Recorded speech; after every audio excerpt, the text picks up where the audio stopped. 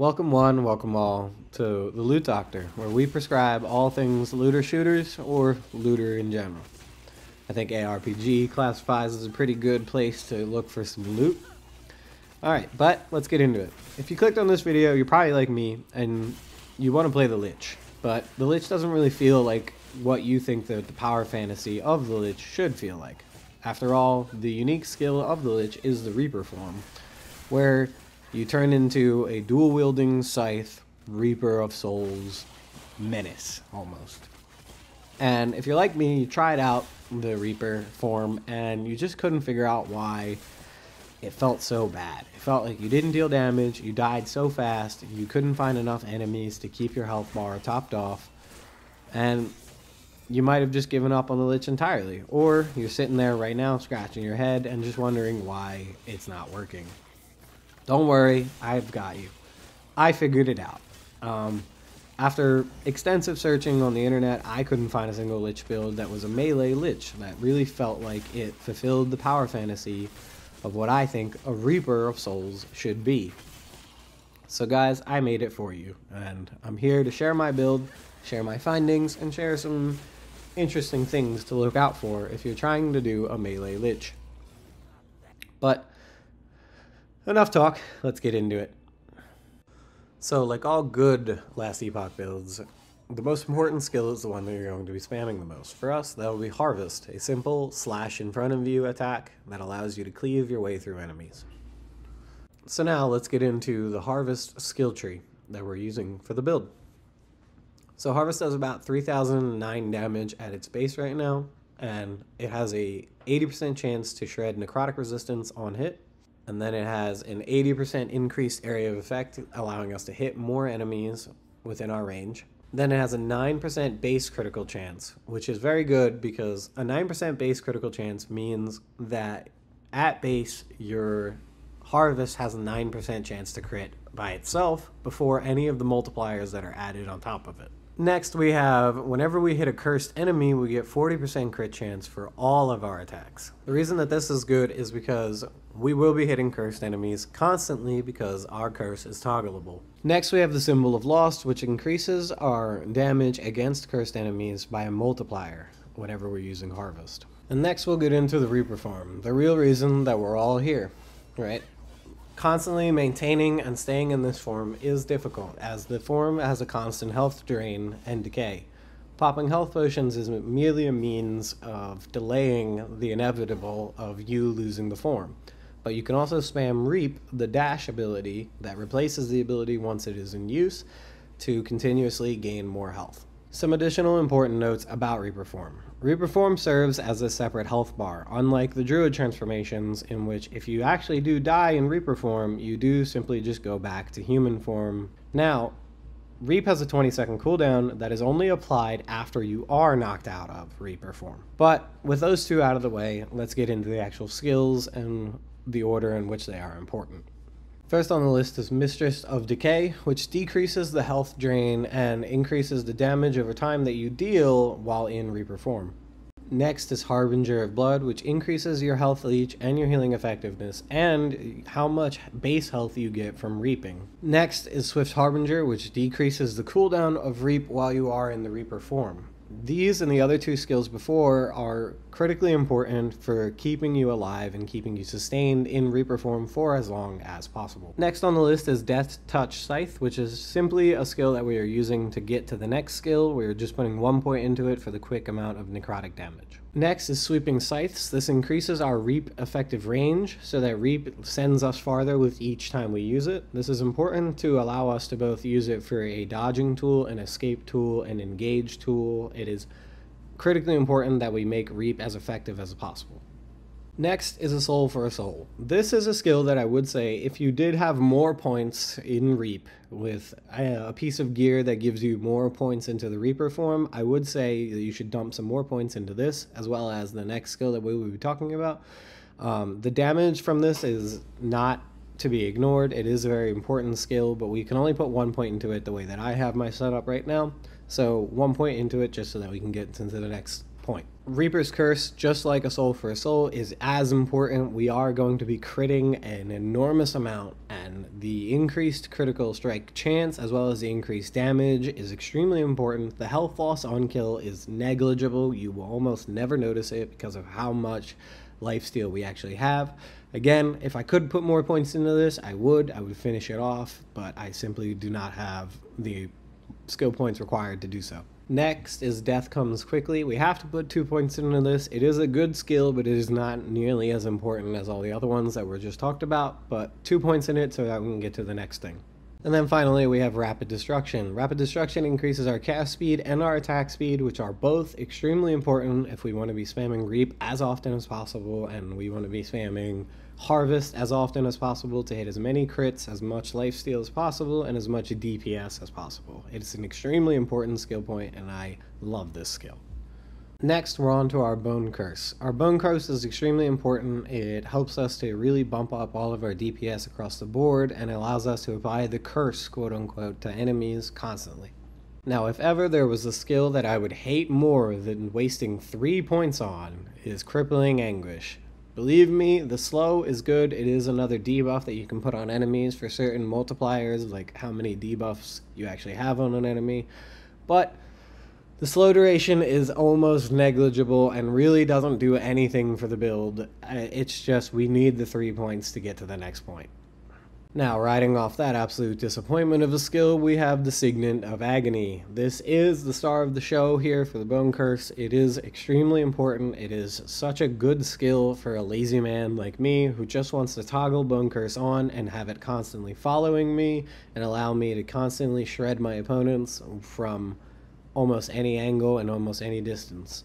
Moving across the board here, we have Iron Maiden, which just gives us more damage multiplicative with other multipliers of 40% whenever we deal damage with Bone Curse.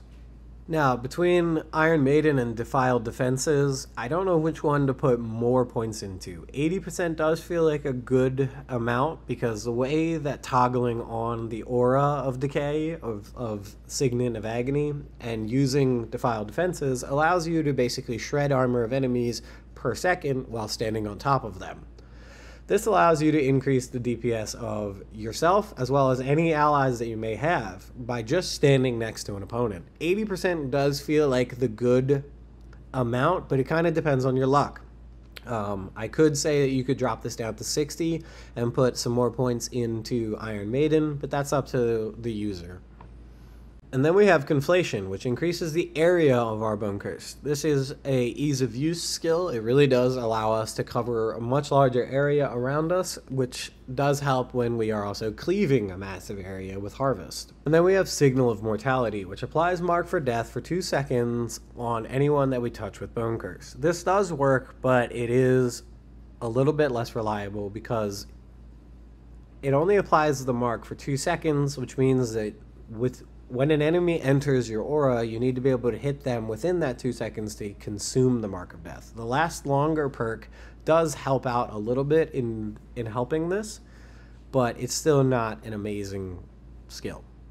But that's okay because it's all to get here to Misery. Misery converts our Bone Curse from physical damage into necrotic damage, which is the primarity of all of our scaling, of all of our damage, is necrotic damage. Even when an enemy resists necrotic damage, we have so much necrotic penetration that it doesn't matter. So Misery is extremely important because it allows Bone Curse to be a necrotic skill. And next we'll get into Hungering Souls. This is our spam skill if we do get knocked out of Reaper form. What Hungering Souls does is when you press the button, it sends out a wave of like 7 necrotic skulls in a cone in front of you. They home in on enemies and then they hit them and deal damage, and they apply a debuff called Possessed, which allows them to take damage over time. Now, I know what you're thinking. If the goal of the build is to never get knocked out of Reaper form, then why do we have a skill for just in case we do get knocked out of Reaper form? Well, it is important to have a skill for when you do get knocked out of Reaper form because there are just certain situations where it's going to happen and there's no way you can prevent it and there's no way of really stopping it. So having a skill for that reason is important. Now, on top of that, we are leveling up the skill because we have many ways to proc this skill passively through other means. And through these other means, we will be using a lot of the skills in this skill tree to help us deal even more damage passively without ever having to press the Wandering/Hungering Souls button. Starting us off strong is the Forbidden Pact. This gives us more spell damage per 20 maximum mana with a slight reduction in projectiles thrown. This is okay because most of our ways of proccing this skill passively only throw a small amount of projectiles anyways. So it's okay that this doesn't have that many projectiles, but the max damage per mana is important because it does increase the damage of the skill significantly. Speaking of damage, Ravenous, a very simple skill, just increasing the base damage of the necrotic damage of the Hungering Souls. And 3 points into it to get us to our next skill. And our next skill is Vengeful Souls, our first form of passively casting our Hungering Souls. This makes it so that when you are hit by enemies, which you will be a lot because you're in melee range and you're surrounded by enemies relying purely on lifesteal to keep you alive. But when you're hit, you have a chance to throw Wandering Souls. There's a higher chance that it will be just one soul, but that's okay because there's still a chance that it will be multiple souls. We have ways to increase that chance. Risen Hatred increases it by 12% chance and makes it so that when you are directly casting it, you have a 12% chance to double cast it. Then Lament gives us an even further increased chance to cast multiple souls when hit, and gives us a chance on when we are directly casting it to gain Ward on cast. Ward is a type of shield in this game if you didn't know. It's like over shields. And then we have Reaper's Gaze, which allows souls a chance to instantly kill enemies below a certain threshold. This allows us to just kind of watch enemies die around us as they continuously hit us, and then souls are continuously coming out, just pouring out of us at a certain point, and just killing people just because. And then we have Dominion of Undeath, which is just another way that we can kind of traverse through the skill tree. It's okay. It increases the width of the cone of the souls that you throw out and the mana cost very slightly. And then we have Risen Cemetery. This allows all of our Hungering Souls projectiles to have a chance of creating an additional projectile, up to 6. This is a 40% chance, and it can proc on all of our other methods of creating Wandering Souls. And then we have Soul Swarm, which is another 4 projectiles added to our projectile count, allowing us to throw even more souls. This does increase the mana cost of Wandering Souls, but that's okay because the mana cost isn't important unless you are directly casting it. And then we get into Death Seal. Death Seal is a very important ability, and it is slightly difficult to use. It does take a little bit of getting used to. Basically, upon pressing the Death Seal button, you will lock your HP at whatever it currently is at that moment. So if you're low on HP and you press Death Seal, you will lock your HP and not be able to lifesteal it past that amount once it's locked. This does enable a low health build, and it is important for a couple of our skill points in the later trees that we'll talk about. But upon pressing the button, you lock your HP. And then Death Seal does a certain few things depending on what you have skilled. At base, it absorbs all the damage that you deal and then releases it at the end when you reactivate Death Seal.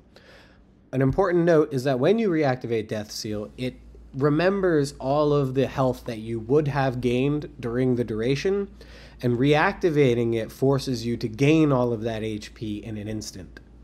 So first things first, we have this skill. You're going to have to excuse me as I'm not going to attempt to pronounce that, but it is a 2-second increase on the duration. This is enabling us to get to the next skill. And just based on the picture, you guessed it, this is Devouring Release, allowing us to repeatedly cast Hungering Souls while your health is sealed. Hungering Souls cast this way only have a 70% chance to become a 1 projectile, but again, just like all of our other methods, there are ways to make this increase. In this case scenario, we have Insatiable Soul, which instead of increasing the frequency of the amount of souls that come out per second, per 1.5 seconds, this is increasing the frequency of how many souls are being released every few seconds. A 112% increase on a 1.5 second release ratio is a pretty big increase. It means that we are releasing souls roughly every 0.3 seconds, I think. And now we get into that like low health build, the Corrupted Consciousness. You need 5 out of 5 of this to get to our next skill that's more important than this one. This is 5% increased damage per 3% missing health when you activate and lock your Death Seal HP. This is a good skill and can be useful in certain situations, but we are not really using this for the reason it's intended. I usually lock my HP at very high. I don't really care about trying to lock it at a low HP. I'm too worried about the risk of death when you are constantly meleeing your opponents. And then we get into the other star of the show, Mortal Pulse. It changes the way the Death Seal works. Instead of pulsing one giant pulse of damage at the end of Death Seal, it now pulses every second while your health is sealed. This is it reduces the base damage of Death Seal's pulse by 60%, but there are ways to increase this, and that's the next skill we'll talk about. Tachycardia, which increases the frequency of our death waves by 48% and increases the critical chance by 240%. You could put more points into this, which would make it 50% and 300% critical chance, which would be a good idea if you did have more points into Death Seal, or you wanted to take points away from our final skill, Carry On Breath. Carry On Breath is a 90% increase on the area that the death waves will pulse out. It is a very good skill for increasing your general area of effect damage and increasing the ease of use of the skill. And now we'll get into some of the recommended gear for the build. I would say that there are only really 3 pieces of gear that I think that you really should focus on. The build does work without these 3 pieces of gear, but it just has slightly lower performance values. You won't get as high as numbers, you won't get as much damage, you won't get as much survivability. But it does work without it. I have tested it by simply taking off all of my gear and just straight up running into the battle without anything on. I know that the build works without the gear. It's just a skill issue if it doesn't for you. So now let's get into what do I recommend as pieces of gear that you should try and farm for.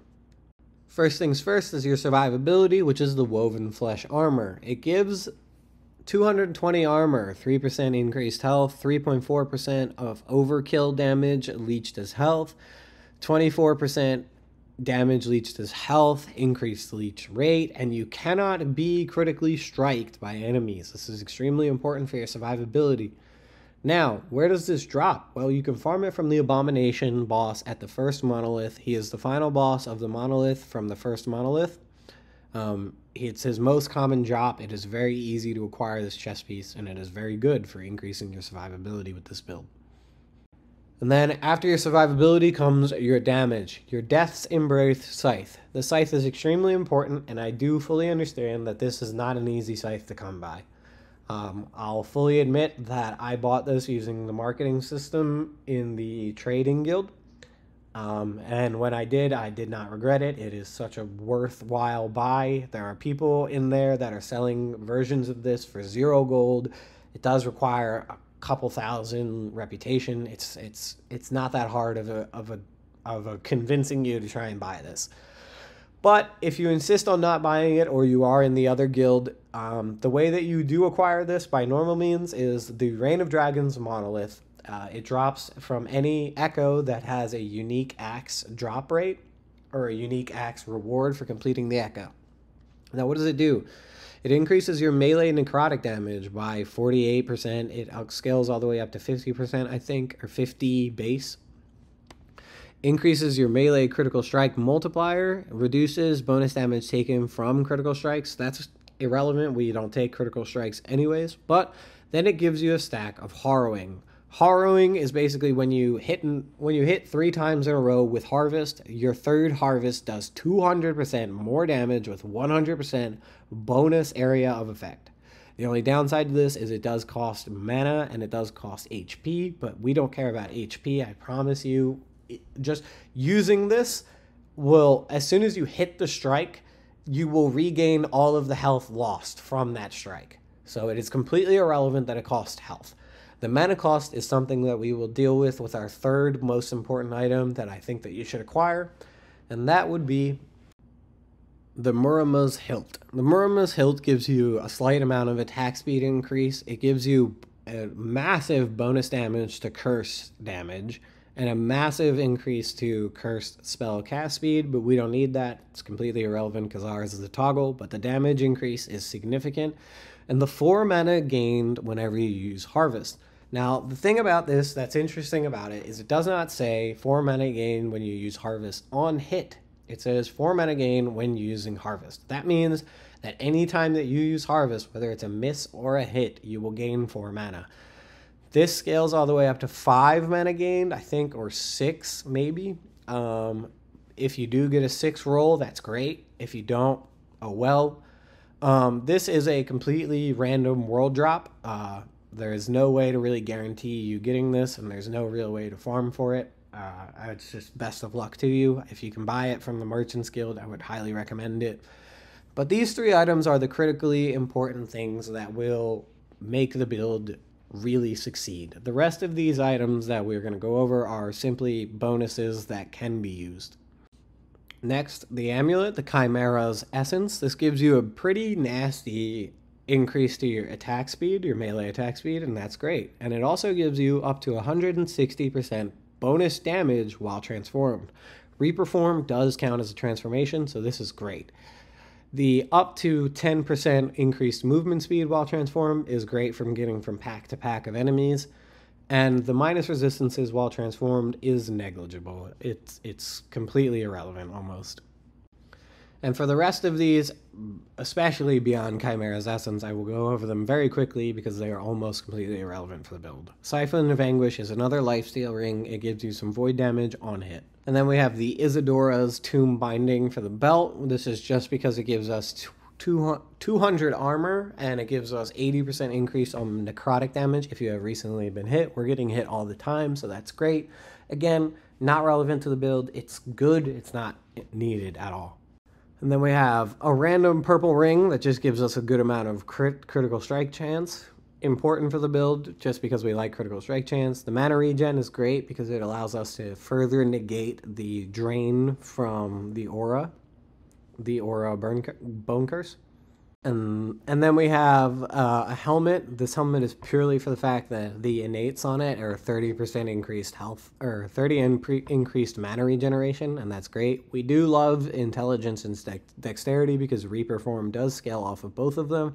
The increase of armor and the increase of health are great stats, but we don't need them. And then we have Zarek's Ambition for the boots. These boots give us some melee critical strike chance while we're at full health, and some movement speed and some leech rate. The throwing damage doesn't really matter for us. And then some legendary gloves that started out as Weaver's Will gloves that I picked up off the ground. There's literally only one stat on here that really matters to me, and that's the 11% attack speed. The bonus melee damage to high health enemies and the spell damage to low health enemies does help with the build in allowing our melee to shred high health enemies and our hungering souls to damage low health enemies and continue for those executes. But again, these do not matter. And then very quickly we will go over some idols. Idols to look out for. These ones I think are the most important. I have 2 of them in the build. There are 50 to 60% increased damage while transformed because Reaper form is a transformation. This is great. The only other stats that we're really looking out for on idols are stun avoidance, health increasing, and maybe some health on kills and stuff of the sort. But these 2 are the biggest ones. I have 2 of them in the build. I really like the bonus damage while transformed. And finally, the skill tree. We go for the 8 intelligence on this path. Then we go up for the bonus armor just to get us to the next goal, which would be the 8 vitality from this point. Once I get to a higher level, I would love to max out this next skill point, which is the bonus necrotic damage plus bonus dam chance on hit. I would love to get this 6 out of 6, but right now I just don't have the skill points for it. And then we get into the Lich skill tree. On the Lich skill tree, we'll go through this pretty quickly. We got 10 intelligence plus bonus mana regen. It's great for the build. We got bonus spell damage, leech his health, plus a little bit of bonus health. Bonus damage while at low health. This is the great for that low health death seal. The increased necrotic damage is fantastic for the build. 112 bonus damage with a little bit of health drain. We don't care about that health drain at all. Increased intelligence. I would love to put more points into this. This scales all the way up to 18. This is bonus attack speed and critical strike chance. This is bonus critical strike chance and ward on critical strike. And this is bonus critical multiplier, great for increasing our damage. Bonus spell damage and melee necrotic damage. Bonus attack speed, movement speed, and leeched health on hit. And even more bonus leech health on hit. And that's everything. I'm so glad for you guys to join me on this build. I've been having a ton of fun with Last Epoch, and I plan to make plenty of other build guides for the other classes that I've been experimenting with. I just fell head over heels in love with the Lich and was committed to make it work the way I wanted it to work. A true Reaper of Souls playstyle. And I just couldn't find anyone else who wanted to do it, so I made it myself. I really hope that you enjoyed the build. It was really long, and I was trying to give as much detail and as much importance to all of the choices that I made and all of the things that I do to make the build work, and really make sure that there was enough detail to give everybody what they needed for the build. But thank you for joining me, and I really appreciate it if you guys would leave a comment, subscribe, ask me what class maybe you want me to do next, and that's about it. This is the Loot Doctor signing off, and remember, today's prescription is good RNG.